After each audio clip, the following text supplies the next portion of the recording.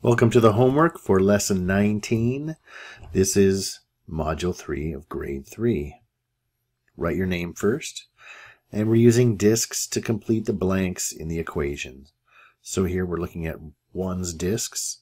They're labeled with ones. And we have 3 rows of 3 ones. Well, you can count them. That's 9, so 3 times 3 is 9. And now we have tens. The same exact array, but it's labeled with tens now.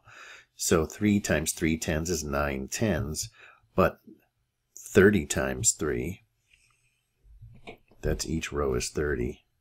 That's how you get 3 30s. That's 90. And that's just thinking of counting tens instead of, it's just changing the unit. Use the chart to complete the blanks in the equation. We're going to keep doing more of these. So here we have 2 rows of 5. You can recognize 10 frames, hopefully. 2 rows of 5 ones is 10 ones. 2 times 5 is 10. 2 times 5 tens is 10 tens. 2 times 50, right, because each row is 50, that's 100. And we have 5 rows of 5 ones. You can count it. 5, 10, 15, 20, 25. 25 ones. 5 times 5 is 25. Now, if these are tens, you still have 25 of them, but they're tens. And if these are all 50s, right, because each one of these is a 10, and each group of 5 is 5 tens, it's 50, right? 10, 20, 30, 40, 50. And these 50s, if you don't believe me, there's 100, that's 200, and there's a 50, so it's 250. 25 tens is 250. And you probably notice the 25. A lot of times, even teachers will say you just add a 0. But you're not really adding the 0, because what happens when you add 0? Nothing happens when you add 0. So don't say you're adding 0. You're not really adding 0. What you're doing is you're changing the unit.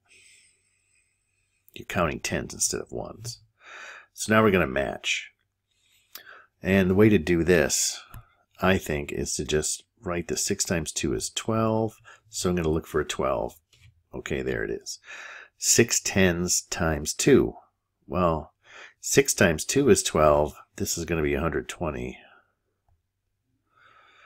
The same thing. We're counting tens instead of ones. It's going to be 120 instead of 12. We'll match that. 7 times 3 is 21. There's the 21. And if we're talking about tens, then we're going to have 7 tens. That's going to be 210. And that's over here. 70 times 5. Well, think 7 times 5 for that. That's 35, right? So, but if they're tens, then we're going to have 350. There's the 350. And 3 times 90, think 3 times 9, which is 27. But if it was 27 tens, it would be 270. And if you're having trouble making that connection of counting 27 tens and getting to 270 with that, then think about this. 27 is 10,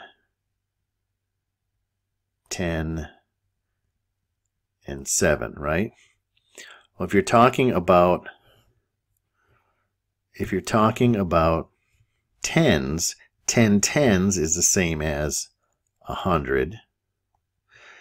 And this 10 tens would be 100.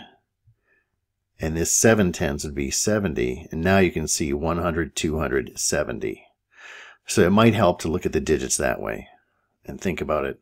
If you're just having a hard time making that transition from ones to tens, it might help to think of groups of 10 like that. Each classroom has 30 desks. What is the total number of desks in 8 classrooms.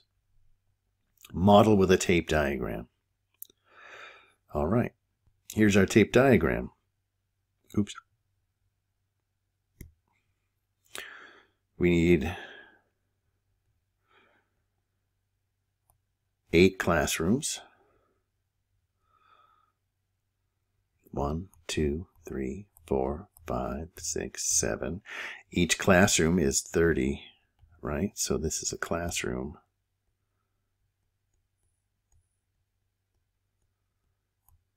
There's 30 desks. They all have 30.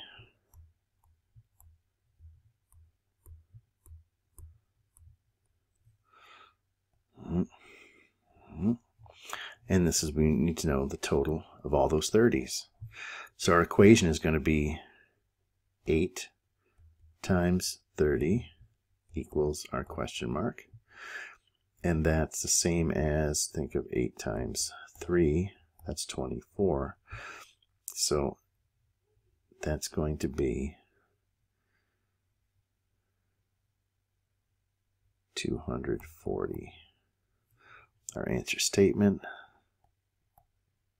There are 240 desks in 8 classrooms.